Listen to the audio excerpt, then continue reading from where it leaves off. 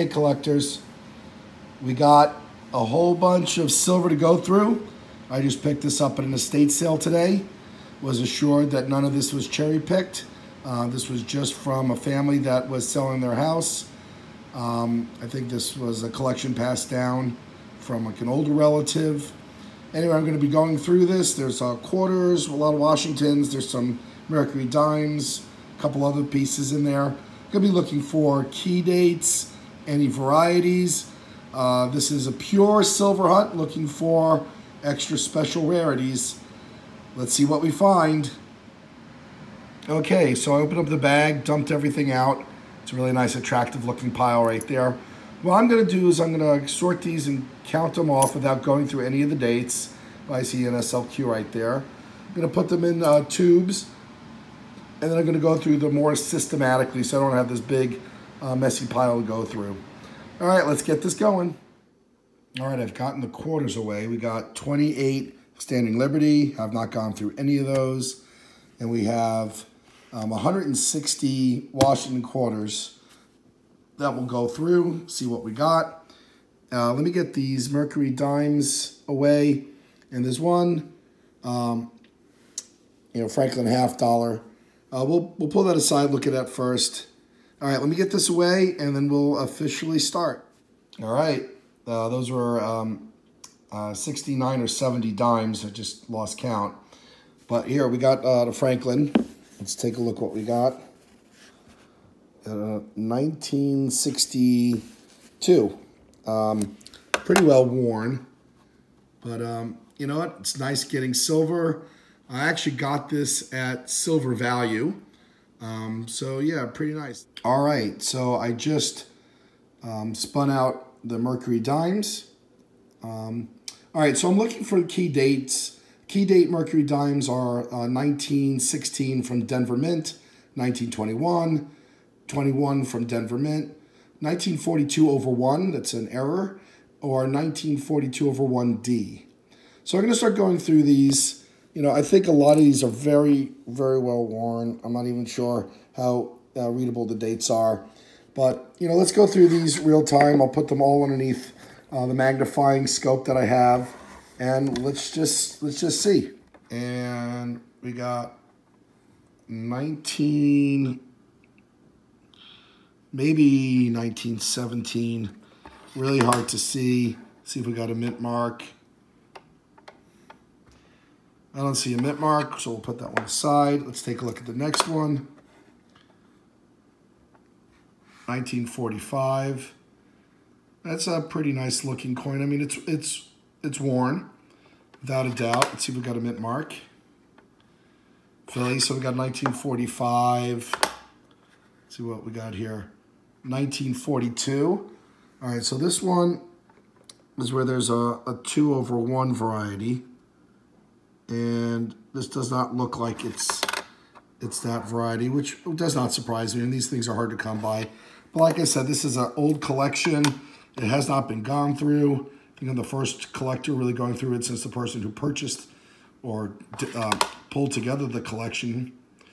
1920. Too bad it's not a 21. I don't see mint mark. We'll just keep going through these. 1942. That one kind of looks like there's some, maybe that's damage. I don't think that's the error coin. Well-worn coin. 1917. All right. It's one of the older ones. Let's see. 1918.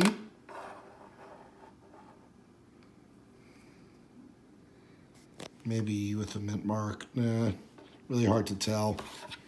Very well worn. All right, another 1942.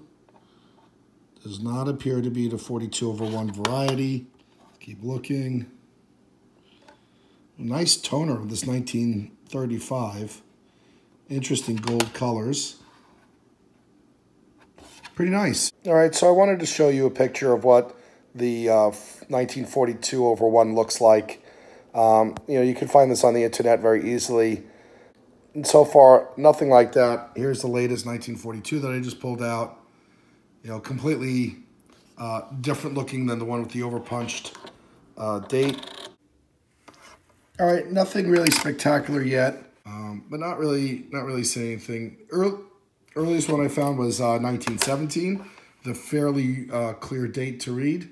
A lot of 1935s, which are kind of interesting.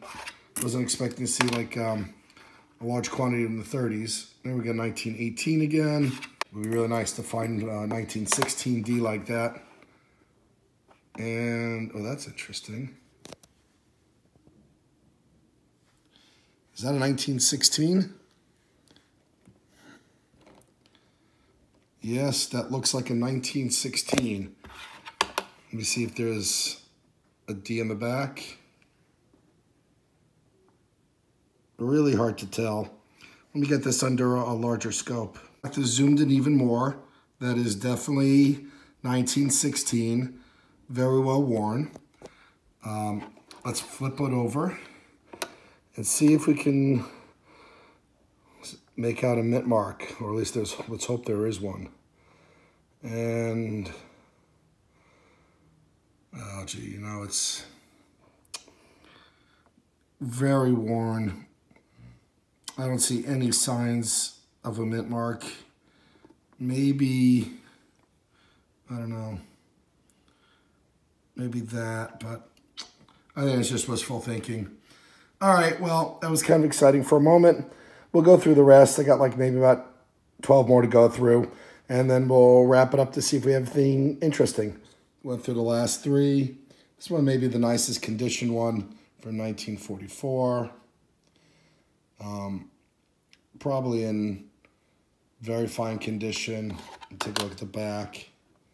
Back's really nice. No split bands, so maybe very fine, obverse, getting close to very fine, extremely fine, reverse. But, nice little Mercury dime hunt. Yeah, this is a penny tube. I don't have any dime tubes, but it'll do the job. All right, well, we'll take a look at the SLQs, which are in here, and then we'll take a look for any key date Washingtons. All right, we got the SLQs out. All right, key dates are 1916, 1918 over 7S, 1920D, 1921, 1923S, 1924D, 1924S, and 1927S. These are really worn. We'll be lucky to get anything with clear dates. We're going to do this real time. Maybe 1919 with the 3 stars on the back. Date's completely worn. Completely worn off. No discernible date. Yeah, I have a feeling it's going to be like that for pretty much most of these. Silver is silver. I mean, I am not going to complain. I did get the set at silver melt value, and the coins, worth a little more than that. All right, so we got 1930. Really happy that we got clean date, so I'll put that one aside. For an album, maybe. We got no date. And I think we can read a date on this one. Yikes. No, not really. Let's see. Nope.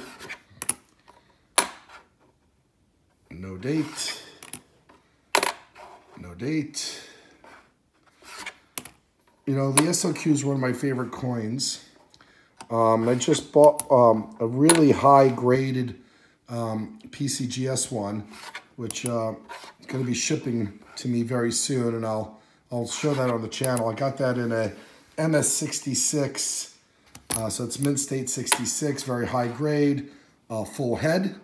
So that's an investment grade coin, but still really love the Standing Liberty quarters. I'm not even checking the back to see these from the 1917. I probably should. I'll do that later. Just doing some quick searching, see if any dates. Most of them they'll have the 3 stars, so they are the type 2. All right, so this is got a 3 on it. Maybe 1933. I don't know. 23. Actually 23 because Washington Quarter started in 1932. Again, really no dates. Oh, we got a date on this one. Another 1930. Oh, that's really nice. All right, so we got two coins with discernible dates, both 1930. No date there. This one's pretty nice. 1930 again. All right, so we got 3 coins, all dated with 30s, where the date is legible. Beside those 3, pretty much nothing else. Looks like we got stars down there. They're very hard to see. No date. This one is worn almost completely flat. No date. And here's the last one. And really cannot make out a date on that either.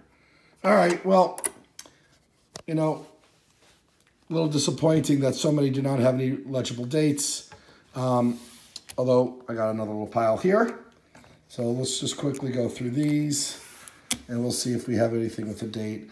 I'll pull those out, show them to you if they do, and we'll get going. Check the reverses on all of them. And here's a type 2 reverse with the stars. Here's a type 1 reverse. So that should be from 1917. And there's no legible date, no mint mark. But we do know that that's a type 1. So we'll know that it's at least 1917. You know, if it was a 1916, that would be absolutely amazing. But there's no way of telling. All right, so that's all the Standing Liberty Quarters. We'll go into Washington's. I'm not going to do this one in real time. Like I said, I'm just looking for the 1932D and 1932S. If I find any, I'll pull them aside to show you. If I see any varieties or errors, I'll do the same. Otherwise, we'll do a wrap-up. But yeah, big haul of silver, a lot of fun to go through. Wish me luck on these. All right, well, I went through all the Washingtons. Here's the interesting thing. They're from the 30s and 40s. Nothing older than 1948 or 49. Nothing for the 50s and 60s, which really surprises me. So this is an old hoard. You know, a lot of PDSs. I got Philly, Denver, San Francisco Mint from 1941, 42, 43, 44, and 45. The earliest one I found was 1934.